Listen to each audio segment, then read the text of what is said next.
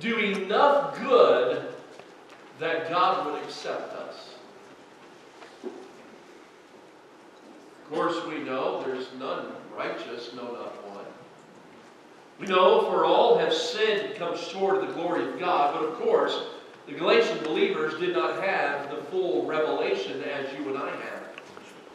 And so what they were going on is what they were being taught, what they were being told.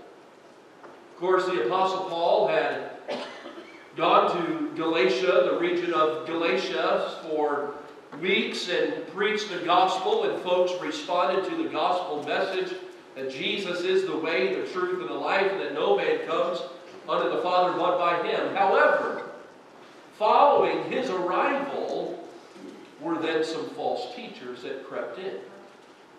And Paul is now writing to these churches who have bought in to the false teaching. And so Paul is going to do something that, in essence, really is something that perhaps all of us should do. And that is go back to the Scriptures. So Paul is going to take them all the way back to Genesis chapter 12. So here in Galatians chapter 3, Paul is going to refer to what happened all the way back in Genesis 12. We'll read that later on. But let's look here in Galatians chapter 3. If you're able to stand, would you stand with me? We'll read Galatians chapter 3, beginning at verse number 6. Remember, Paul is still answering the question. He's, in essence, giving proof to the fact that justification comes by faith and not by the works of the law. Verse 6, Paul writes, even as Abraham believed God, and it was accounted to him for righteousness. Know ye therefore that they which are of faith, the same are the children of Abraham. And the Scripture, foreseeing that God would justify the heathen through faith, preached before the gospel unto Abraham, saying, in thee shall all nations be blessed. So then, they which be of faith are blessed with faithful Abraham. For as many as are of the works of the law are under the curse. For it is written, cursed is every one that continueth not in all things which are written in the book of the law to do them. But that no man is justified by the law in the sight of God, it is evident. For the just shall live by faith.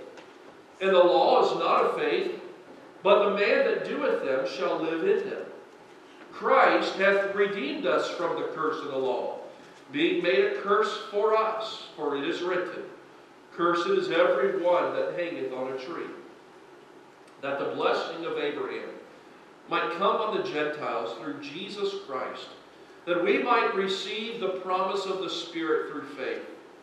Brethren, I speak after the manner of men, though it be but a man's covenant, yet if it be confirmed, no man disannulleth or addeth thereto.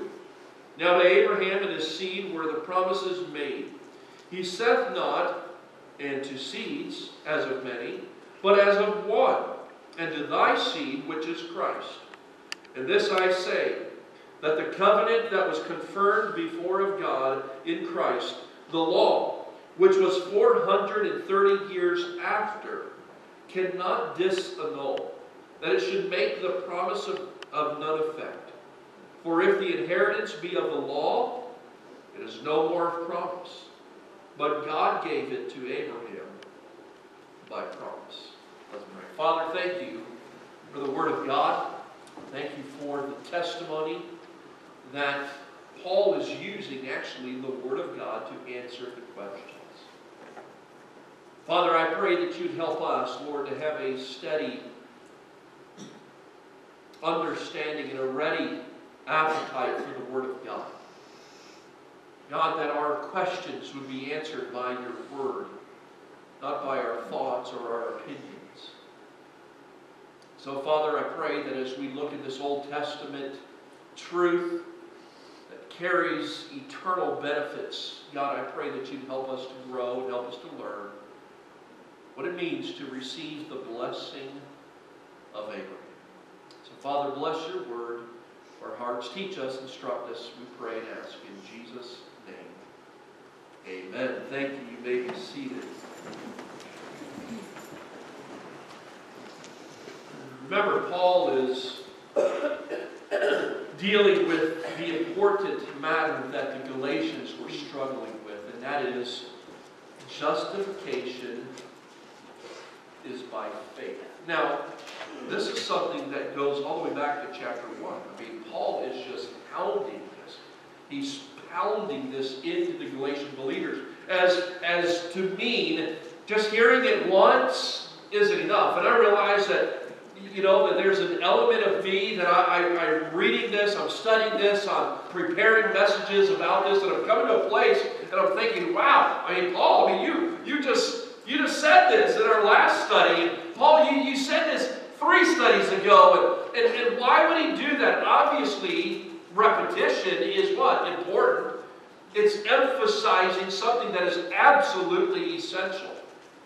And Paul is building all of this to then speak about how this affects our everyday life.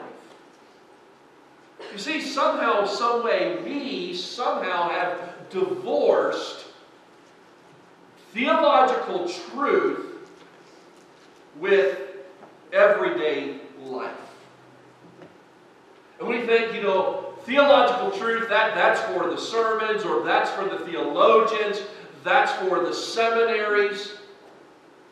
That's not what I need every day of my life. And the answer is, of course it is. Why? Because it is based upon the truth that we then live or flesh out. In essence, we would say it this way. Our belief dictates our behavior. What you believe should be seen by how you behave. That's why when the world, when the unsaved, the unregenerate crowd looks at a group of Christians that have absolutely no biblical stance in what they are doing, they mock it. They look at it and they say, if you don't stand for anything, then what are you standing for at all? There's nothing there. And so Paul is writing to them, and he's pounding this into them. Justification is not by the works of the law or the works of the flesh. It is by faith in a person, and that person is Jesus Christ. So what does Paul do? He illustrates it. He gives us an illustration that every single Jewish person would understand. And that is Abraham. Abraham. Oh, this great patriarch of Judaism. They knew him. They knew him well. And so Paul says, let me show you Abraham. Who he is. What he has done. And so as we look at this passage, we of course have to hear again what God told Abraham. Turn with me to Genesis chapter 12. As you're turning there, I want you to think about this. Have you ever been blessed because of somebody else? That is, you got in on their blessing. One of the things I like to teach our children, and I like to demonstrate to our children, and that is when people bless us as a family. I mean, there's so many blessings that you guys bestow on us, and we're so privileged and we're so blessed. We really are, and it might just be some, it might be a gift card, it might be just a financial gift that says, hey, go out on a date, do this, do whatever. And it might be a word of encouragement. It might be a note of encouragement. It might be some different things. And I remember years ago when I was a kid, my uncle played for the Cincinnati Reds. He was a pitcher for what was known as the Big Red Machine. And matter of fact, he was just inducted into the Cincinnati Reds Hall of Fame this summer. And you know, I lived in South Florida. We didn't have a baseball team. The Florida Marlins were not even there. Now it's the Miami Marlins.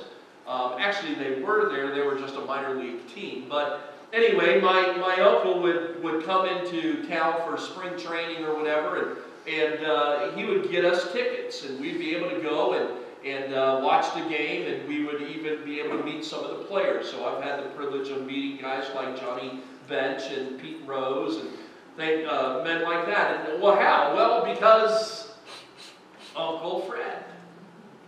That's how.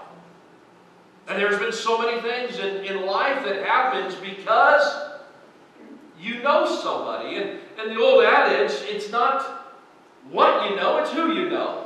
All right? That you can get blessed. And there's truth to that.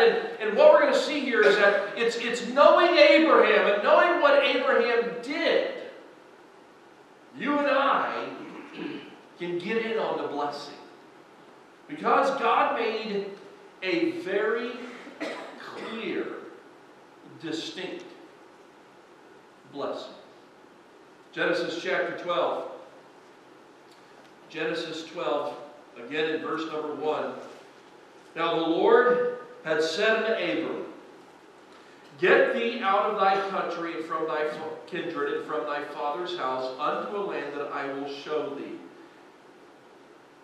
And I will make of thee a great nation.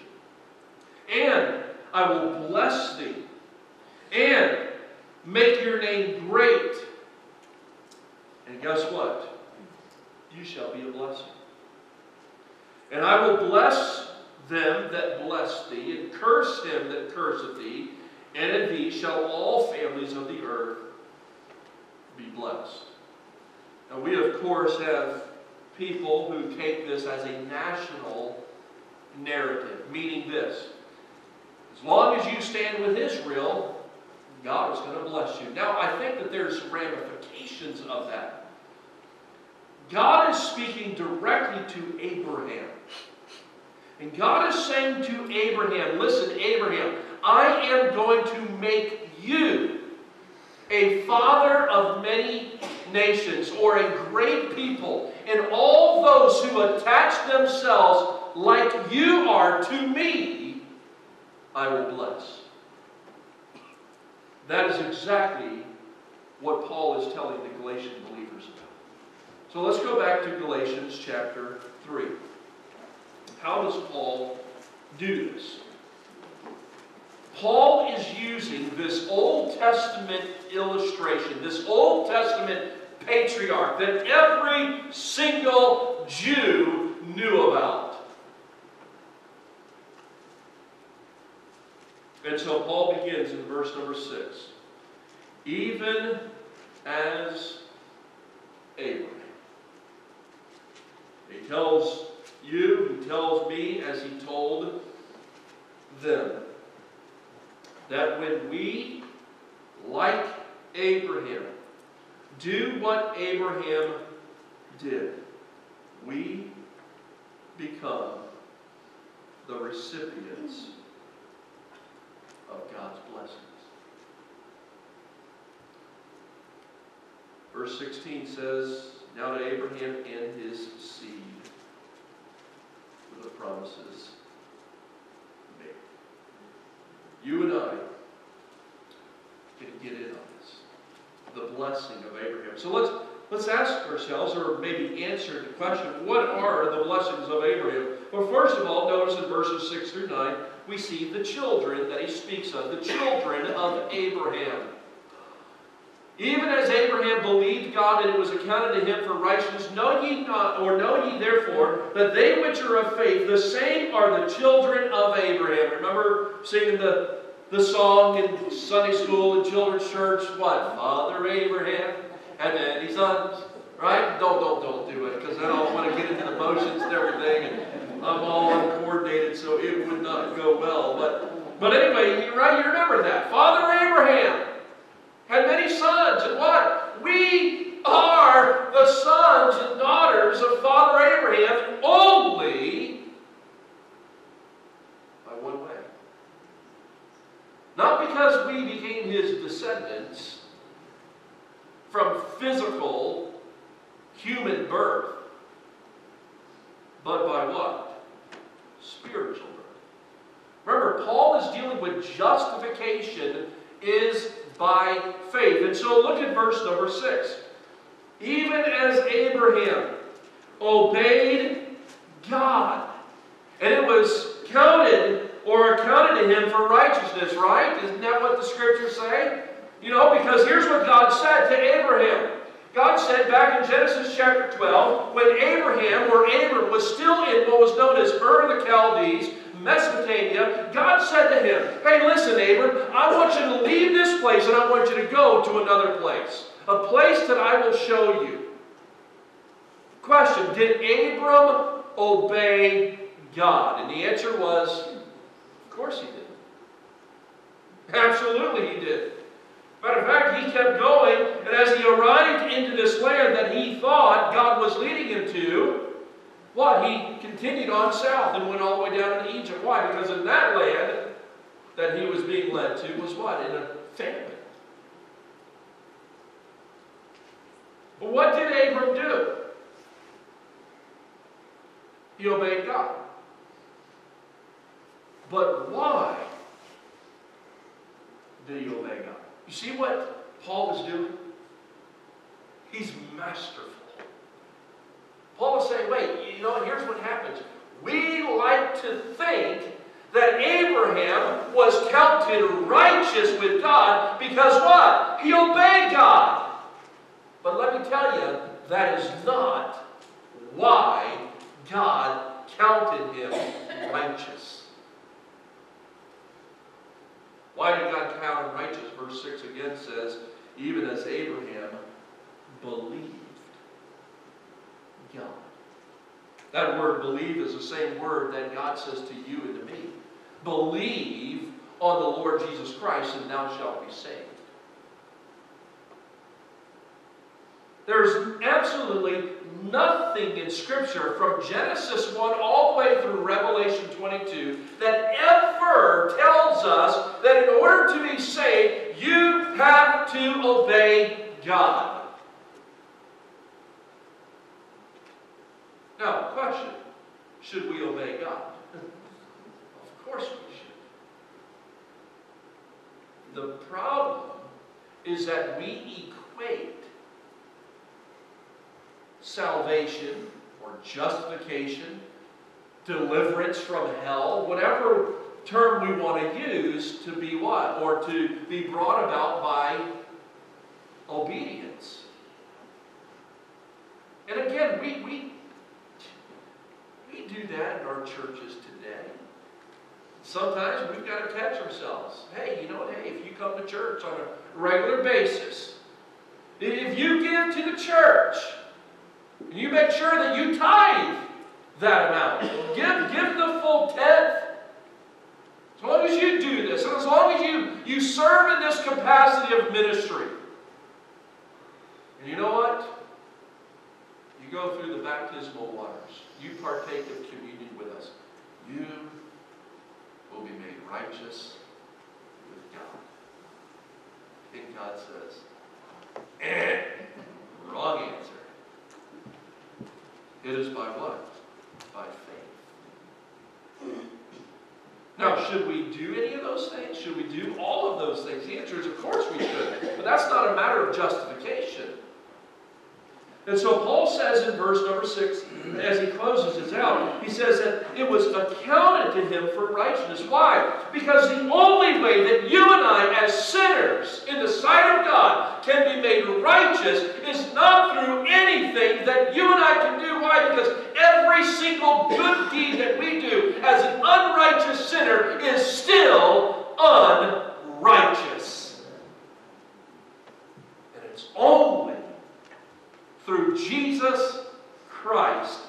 we can be made righteous.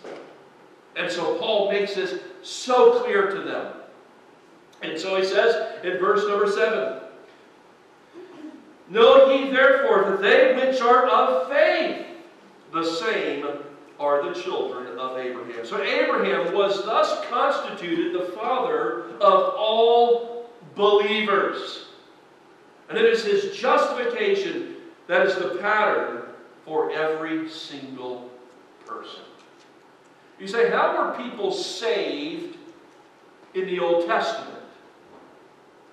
The exact same way that you and I are saved. By faith. By faith. They looked forward to one who would eventually die on a cross, though they didn't understand any of it. You and I have the privilege of looking backwards to the one that hung on a cross for our sins. And so, Paul continues on. And he says in verse number 8, and the Scripture, foreseeing that God would justify the heathen. How many of you would say, that's me? Or at least used to be. Right? Yeah, that's my description. That's my title. The heathen, the sinner, the wicked, the rebellious. Yep, that's me. The Scripture, foreseeing that God would justify the heathen through faith, did what? He preached before the gospel unto Abraham. What? Abraham had the gospel preached to him? That's what Paul just said. The gospel isn't just a New Testament terminology. The gospel goes all the way back to Genesis chapter 3 in verse number 15, when God said, I will put enmity between thee and the woman, between her seed and thy seed. Yeah. There was this justification, how man can be justified with God. Again, we might use that simple terminology, just as if I've never sinned. I've become the righteousness of God. So Paul says, these people who, like Abraham, believe. So they prove that they are Abraham's children by walking in the steps of the faith of their great father. There's no other way. There's no other means. How was Abraham justified, or how was Abraham accounted righteous? How did Abraham inherit the promises? By what? Obedience? No. It was his faith that led to his obedience. How do we know he had faith? Because he obeyed. How do you know you have faith? Because you obeyed. The command. What's the command? Believe on the Lord Jesus Christ, and thou shalt be saved. Now, I've met many individuals who have asked me through the years of my ministry, how do I know I believe? How do I know? What's the indicator? And I realize and I recognize it, so what do we start doing? Well, did you pray this prayer? Well, did you ever walk down an aisle? Did you ever have somebody counsel you and deal with you of how you can be saved? And folks, the reality is, those perhaps could be tools used to do that, but the bottom line is they are not the means by which we become justified. And they're certainly not necessarily the means by which we believe. I could ask this question. How many of you believe that George Washington was the first president of the United States of America? Every single one of you, whether you want to or not, would raise your hand and say, yep, I believe it. Now how do we know? I mean, none of us were there, right? I mean, take the oldest person here.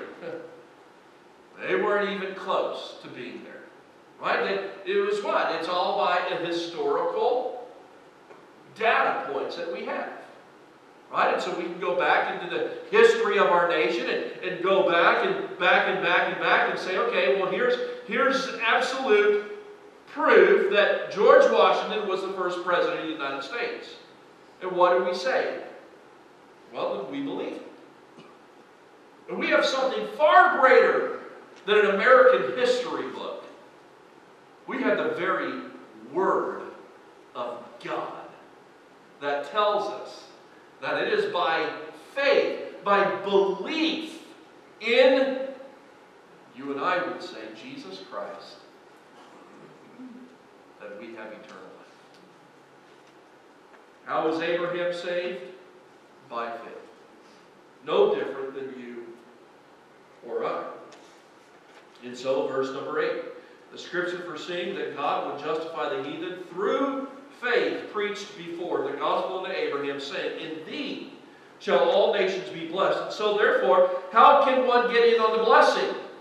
By being born of, if you will, Abraham's faith. The blessing of being a child. Verse 9, so then they which be of faith are blessed with faithful Abraham. Men of all nations, even the heathen, were to be partakers of the blessings bestowed on Abraham. You really get in on the blessing? Even if you're not an Israelite? Even if you're not a Jew? Yeah, absolutely. Why? Because God is not willing that any perish, but that all come to repentance.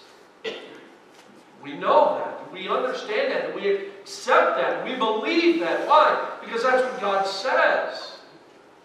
And so Paul, writing to these believers, remember, he is making a very important point that these Galatian believers need to get back to, and that is what? Justification is by faith.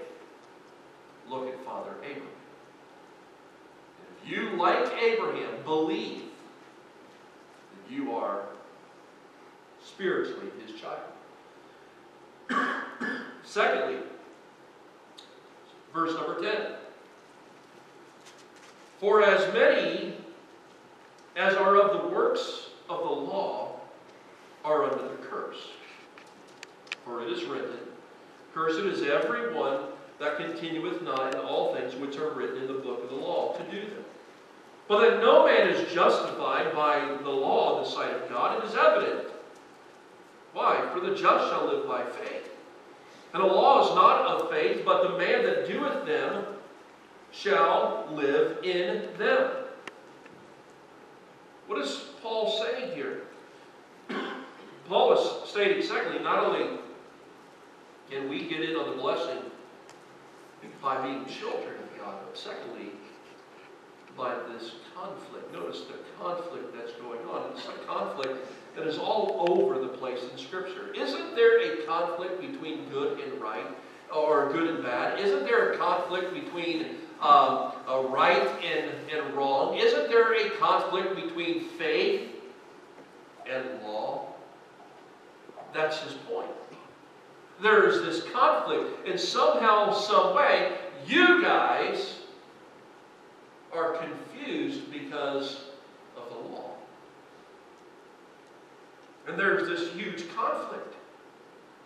It is a masterful conflict. And by the way, Satan is the one who is behind it.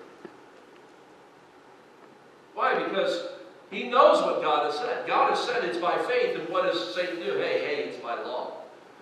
Knowing full well that not a single one of us could fulfill the whole law. James would tell us what? To go astray in one point is to really go astray in all points. We could all say, you know what, hey, I'm not a murderer.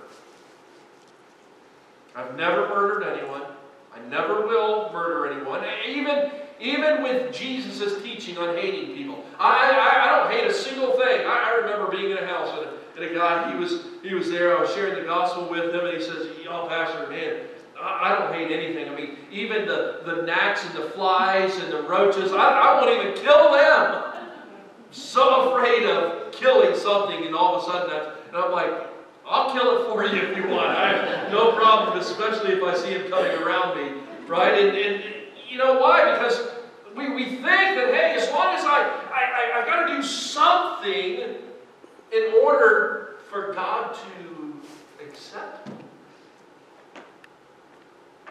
And so Paul says this is conflict. The purpose of the law was to give to sin the character of transgression and prove that man is helpless to save himself. The law was not given to save man. You could not be saved by the keeping of the law. And so Paul says, again in verse number 11, Paul says, but that no man is justified by the law in the sight of God. It is evident. How is it evident? Because we know the statement that's given to us back in Habakkuk chapter 2, that the just shall live by faith. And there is a stipulation here, if you will. There is an incredible dynamic going on in that statement. The just shall live by faith. What is that dynamic? The dynamic is simply this. Those who are justified were justified by faith. And those who come by faith are justified. There's no other way. So Paul is making this clear. Verse number 12, he says, "And the law is not of faith, but the man that doeth them shall live in them." Simply meaning this: there's no possible way that you can fulfill it, that you can meet all its standards, all its requirements. But it's still necessary. Let me just kind of point out, as a matter of fact, I just heard, I don't remember who it was, somebody just told me last week. Now I know who it is. I won't call them out. Somebody was just telling me last week that a very popular preacher of our day said, "You know what? The law is no good for us today. Throw out the Old Testament." Can I ask you a question?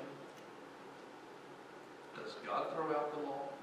No. Now we might say, okay, you know, the ceremonial law, you know, the Levitical priesthood, I mean, we're not going to bring in sacrifices right here and have a bull sitting right here in front of us and slay that bull or any other animal and offer these sacrifices unto God. Right? We're not going to do that. Why? Because Jesus Christ came not to do away with the law, but to what? Fulfill the law. And that bull or that goat or that ram or that grain offering, whatever it might be, was simply what we would call a shadow of what is to come. The real thing is who? Jesus Christ. So Paul says in verse 13, "Christ hath redeemed us from the curse of the law." Why? Because He was made a curse for us. You see, the law just simply pointed out how bad we really are. And there was not a single sin in the life of Jesus Christ. The righteous one became unrighteous for us. The Holy One took on unholiness for us. Paul is saying, listen, as soon as you make the law the means by which you are saved, or justified is the moment that you state that Jesus Christ's death on the cross for your sins was insufficient.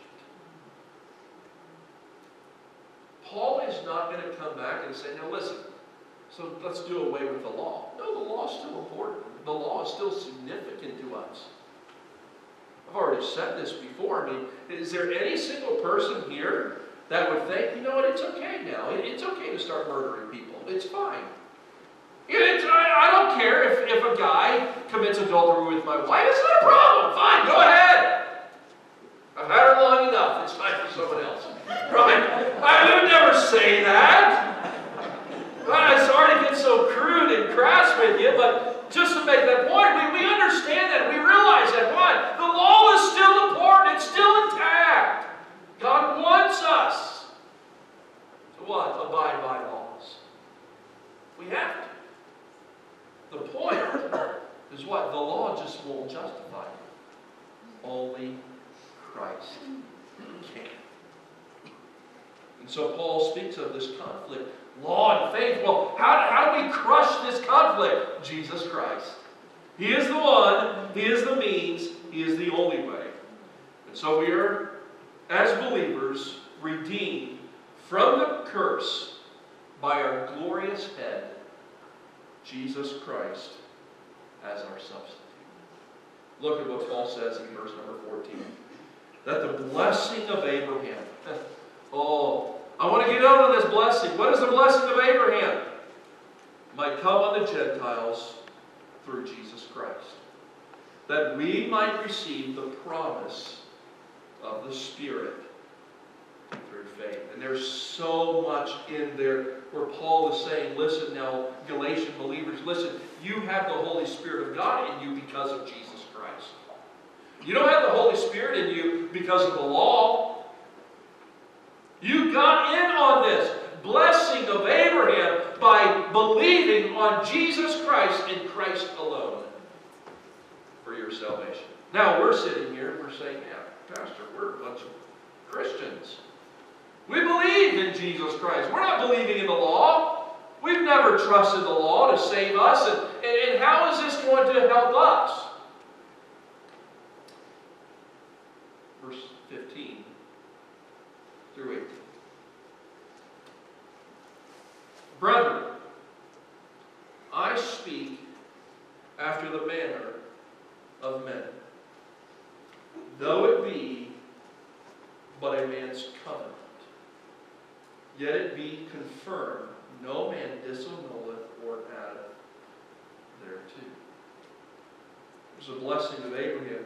First of all, it's being children of his.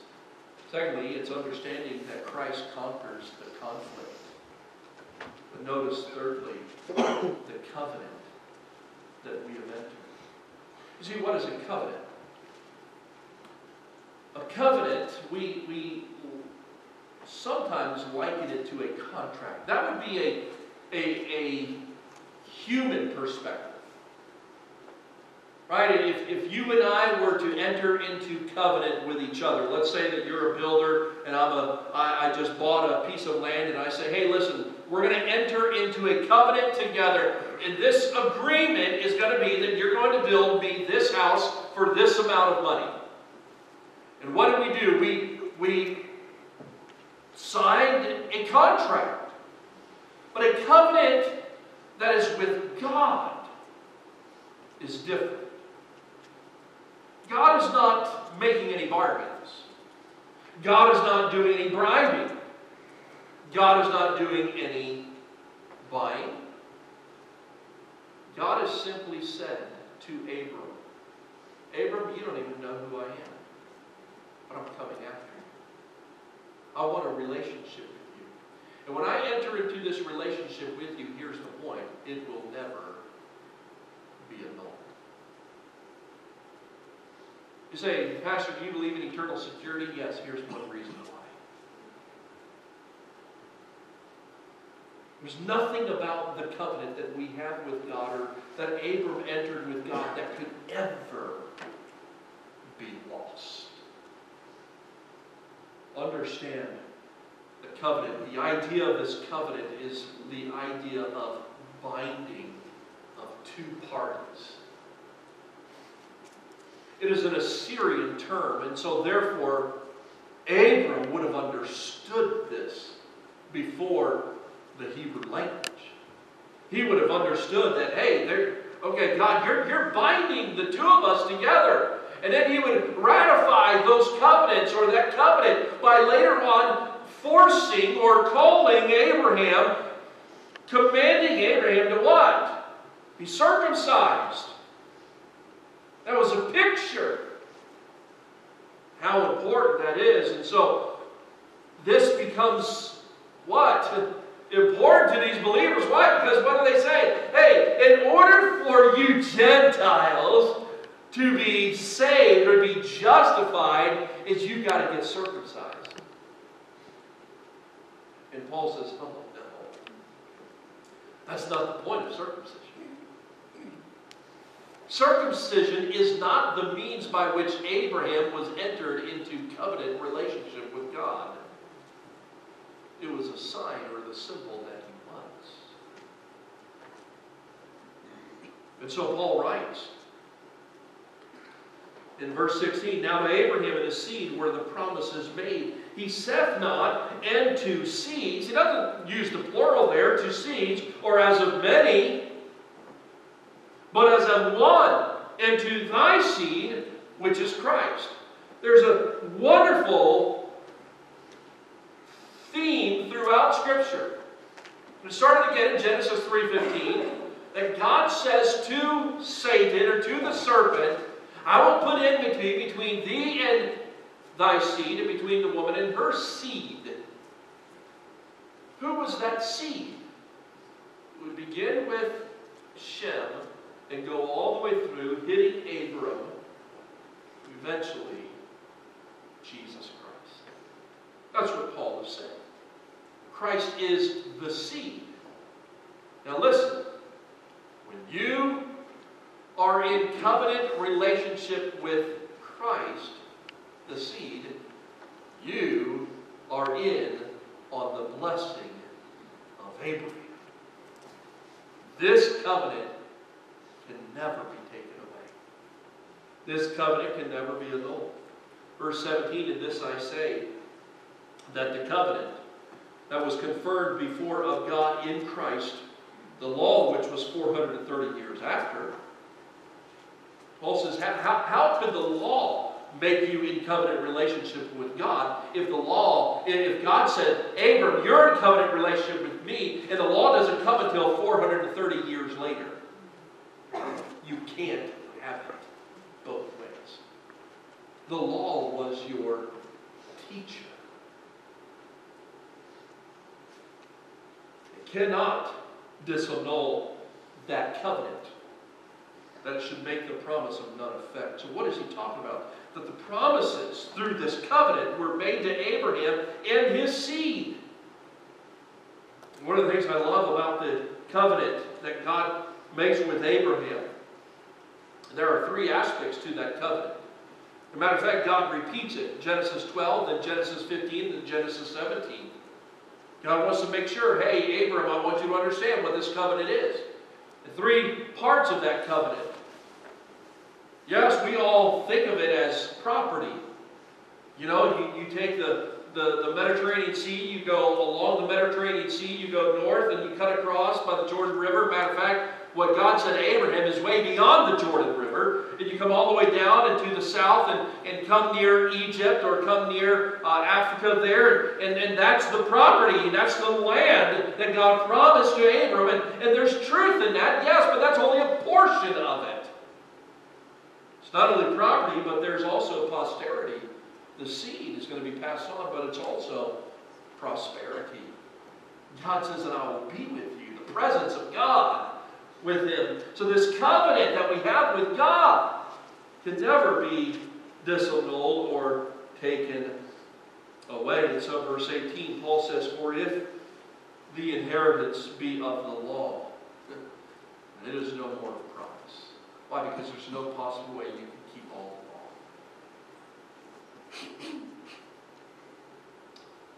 God gave it to Abraham by promise. You see, in this section here, we are really getting a fresh insight into the faithfulness of God. Into the certainty that what He has promised, He will perform. Paul is not just saying, hey, listen, guys, I want you to understand something. It's simply only by faith in Christ. It's not has anything to do with the law. That's not what he's saying. And oftentimes that's how people want to read Galatians. Paul says, no, no, no, no. All of these things are important. I want to teach you who Christ is and why Christ came. He came and He offered Himself as a sacrifice, the substitute for your sin. Last Sunday night, we were looking at our study in what in the world? The Savior of the world we looked at. This is a Savior who became the substitute, the sacrifice for our sin. And it is only through Him that salvation is truly offered. You can't go to the world out there and say, listen, I'm going to tell you right now, if you become a Baptist, everything's going to be all right. You come to Bethel, and man, I mean, you're going to have front row seats in heaven. Right? I mean, we're going to be up there close, all right? Right? No, of course not. It's what? It's all through Jesus Christ. He is the only means. And Paul is making this so clear. And Paul is saying, remember what he's already said, I marvel that you're so soon removed from this. He says, how could you have been bewitched? Who's the one who is doing this? I want you to understand something. It's all about Christ. And just like Abraham, because he believed what God said, he what? He obeyed what God said. And what He says to you and me is if you believe, then you will obey. You'll behave in a way that honors and pleases and glorifies me. As we close this morning,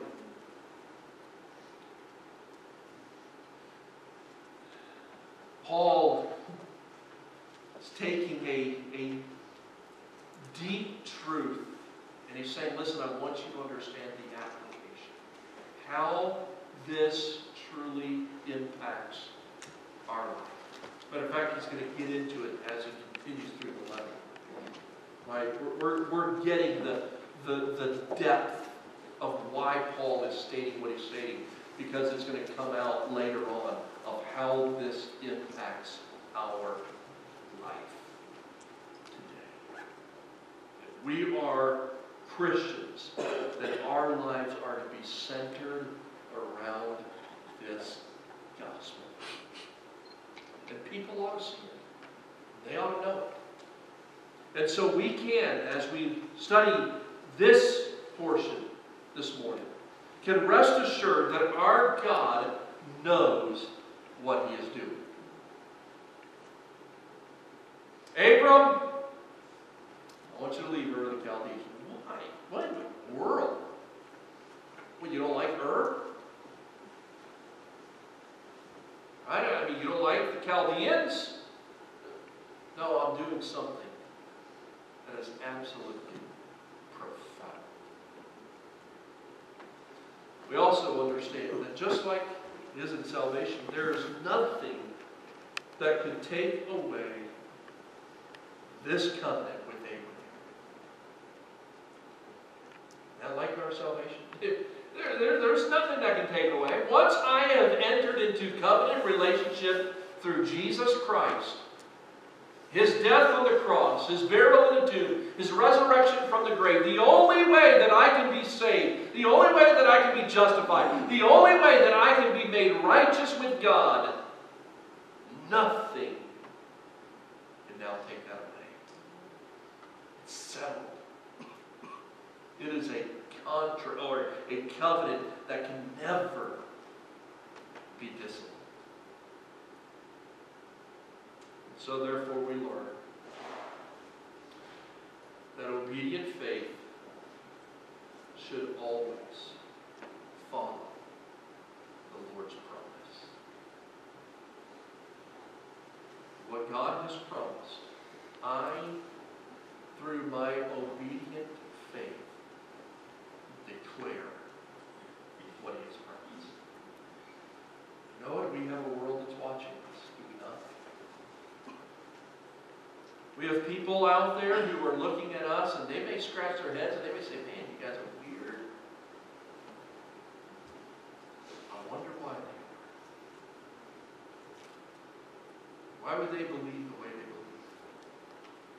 Why do they live the way they live? Why do they do what they do? Why? Because I know what God has said.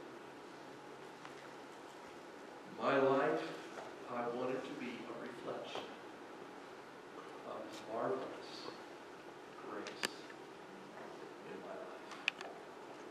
Let's pray. Father, we thank you so much for your word. Thank you for the truth of it. God, we're so grateful and thankful that Paul would go through great lengths in dealing with how the Old Testament truths really apply even to New Testament believers. God, he's writing to a church or to a group of churches like us. Father, he is taking these Old Testament truths and saying, you know what? They're applicable for you. Father, we look at the illustration of Abraham. God, we know that Abraham was not counted righteous because of his obedience. God, he was counted righteous because of his faith. God, what a marvelous, wonderful truth that is. And Father, we're thankful that you provided the means of that faith through your Son, the Lord Jesus Christ. Christ came to this world and came with a purpose to pay for the price of our sin, that which the law never could do. God, we're thankful that that covenant, God, that we have entered into can never be dismissed. This no more. We have an eternal covenant. God, I pray that knowing these truths would truly affect and impact our everyday life. God, thank you so much for these truths. Thank you for, Lord, the privilege that we have of knowing it and being able to study it together. God bless us. Help us live in obedience to you. With heads bowed and eyes closed this morning, I wonder if you're sitting here and you would say, Pastor, that was so clear to me. I understand I've never truly been born again. I've never been saved. I've never had the righteousness of God imparted to me through Jesus Christ. And I realize that. I understand that. And Pastor, would you pray for me? Heads are bowed, eyes are closed. Nobody is looking around this morning. If you're like that, would you just quietly slip your hand up and say, Pastor, please pray for me? I won't call you out. I won't embarrass you. I just want to pray for you. I want to pray with you. Never trust in Christ and Christ alone for your salvation. You can do so today. Christians, can I ask you, how does this impact your life? What does this say to you? Father, again, we thank you for your word, and Lord, help us. God, as we respond to that which your Holy Spirit speaks to us about, that we honor you. In Jesus' name we pray. Amen. We're going to stand together as we close by singing, Take Time to Be Holy.